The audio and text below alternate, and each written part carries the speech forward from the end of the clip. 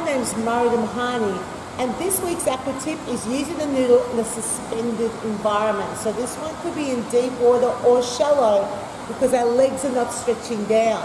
We're going to do what I classically love calling the butterfly. The Pilates instructors call it the clam, but I call it the butterfly.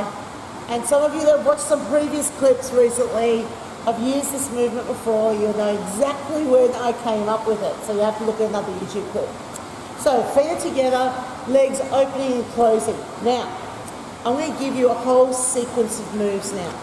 So, sequence one, legs open and closing, really slapping your thighs together, not holding onto the noodle, pushing out to the side and pushing down. So it's one out, one down, one out, one down, one out, one down.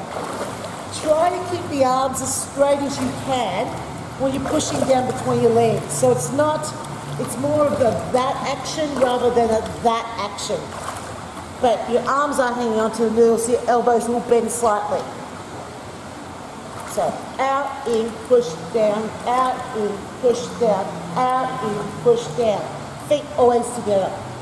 So then, sequence number two.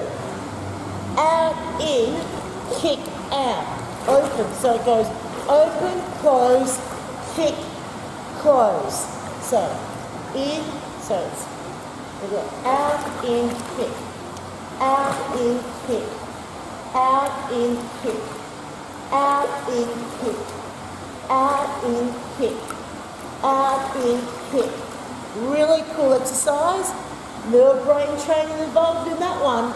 And again, we're not really using the noodle much more than just for supporting the body. So, another way you can use it is noodle against your lower back, out, in, push down, out, in, push down, out, in, push down, out, in, push down, and then you do exactly the same thing with the legs.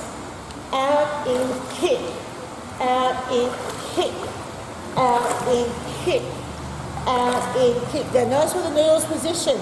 It's positioned on my upper back, so it's not up here. The noodle comes up here, the hands literally get shorter, so it feels like you're doing nothing. So they've got to push it down as much as they can, grab onto it, grip onto it, so they can keep it in that position while they're doing the exercise. So basically 4 variations.